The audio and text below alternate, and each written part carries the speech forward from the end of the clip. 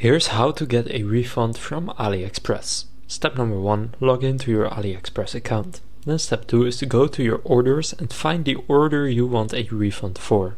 Step number 3 is to open a dispute and fill in the necessary information about the order.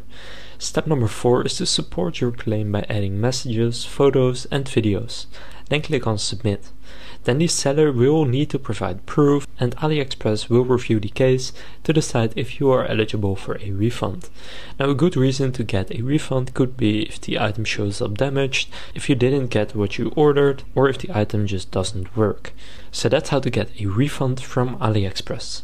If this video was helpful, please consider leaving a like and subscribing to my channel.